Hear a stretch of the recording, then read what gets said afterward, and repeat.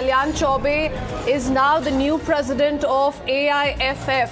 He's defeated Bhaichung Bhutia in the contest by a margin of 33-1. So that's the big breaking news coming in with regards to the president post of AIFF, and Kalyan Chaubey has now been declared the president of AIFF. Now this of course comes after the Supreme Court's intervention, and remember the kind of arguments that went underway in the top court, and Bhaichung Bhutia certainly was eyeing the top spot, but news coming in of how Kalyan Chaubey has now been declared the new president of AIFF, beating Bhaichung Bhutia by a margin of 33-1. Listen into what Bhaichung Bhutia had to say.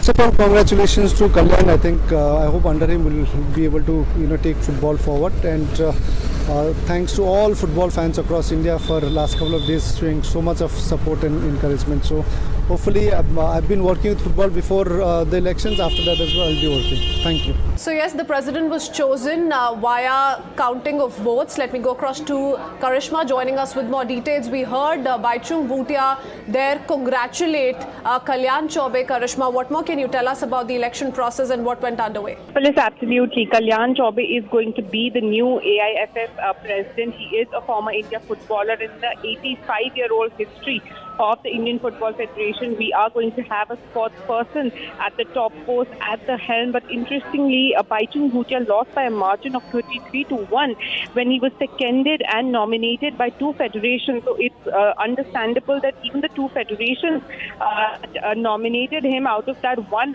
did not vote for Bhaichung Bhutia, and he just left minutes before from the AIFF house here in New Delhi after it was announced that Kalyan.